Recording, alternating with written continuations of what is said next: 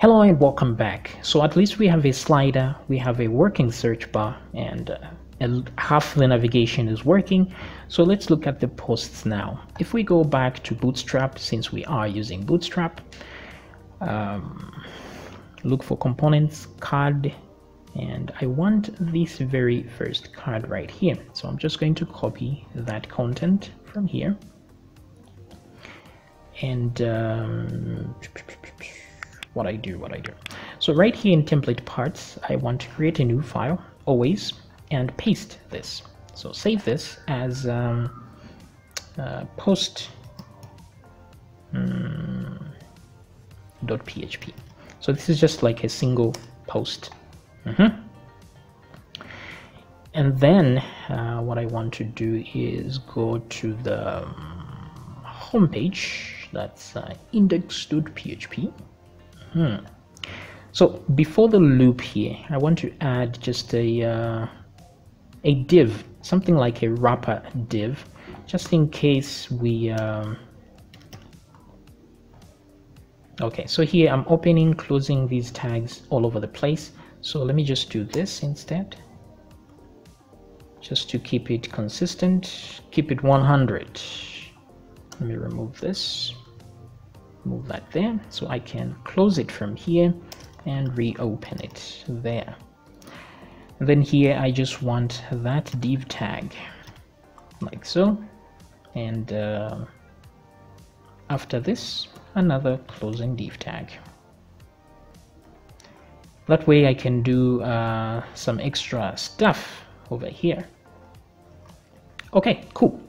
So I have my div there, and instead of having this here, okay, I'm going to just include a template.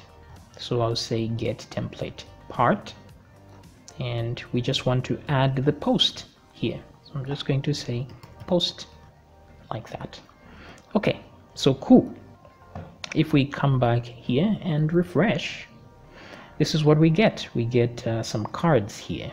Very nice. So because we have 3 posts, we get 3 cards. But they're not looking so sharp now, are they? So in the div, let's put a class here. First of all, I want to add some padding, so I'll use P4, which comes with Bootstrap. So refresh. There we go. At least we have some padding. And then I want some margin between these guys.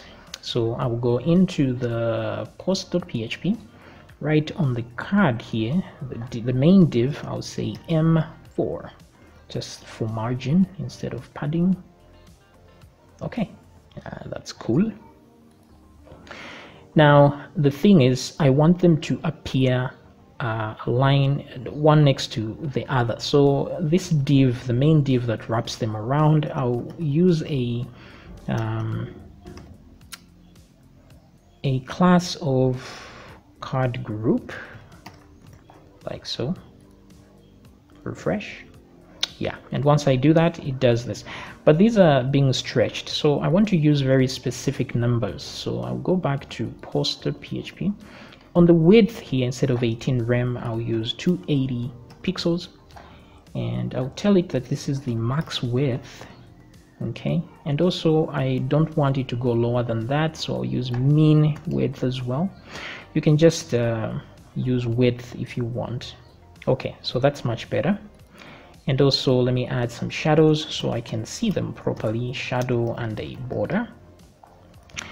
And then if I go back to where is this, the index page, I want to justify the content on the center, so I'll say justify content center like that.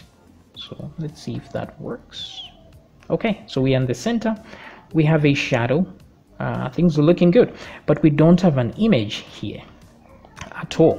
So before we deal with images, let's add the proper content. So instead of this title here, let me put PHP tags and say the title,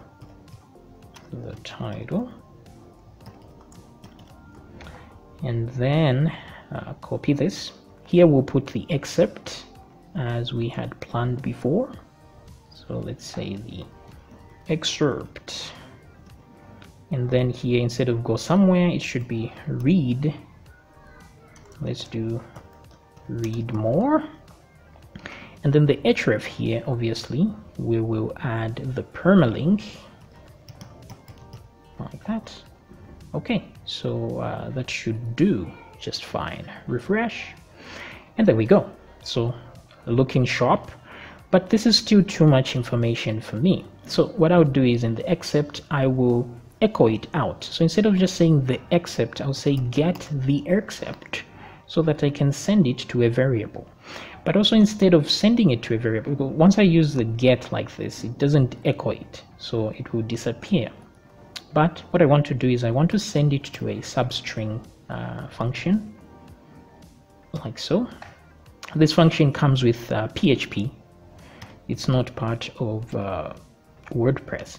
So I'll tell it where to start, and that's on number 0, the first character, and only get me 50 characters like this.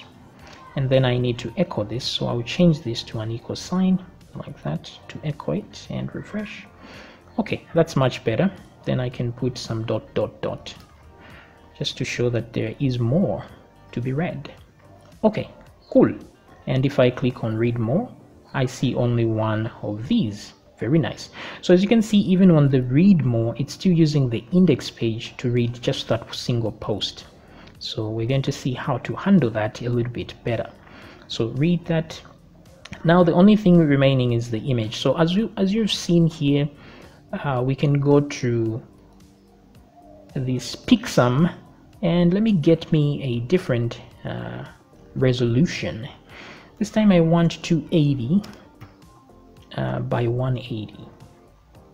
Okay, enter. Oh, I should have copied it, my bad. Anyway, it doesn't matter because I'm not doing any more. I already have the ones I need. So if I now go to the same folder where I got the file, I can copy that file and copy it. Actually, let me copy this one that says card image. So I've named it card image and added it to my images, card-image. So what I will do is go to the slider to copy how I did this to get an image, copy that, come back to post, and right here I will add that as well. Now instead of that, it will be card image.jpg. Okay, so since it's the correct resolution, I don't have to worry. Refresh, there we go.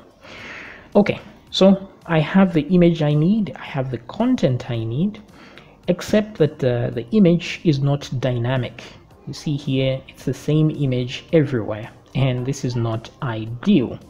So let's see though if the search still works, and it does. Okay, so in the next video, let's look at how to deal with images and thumbnails and the like. I'll see you then.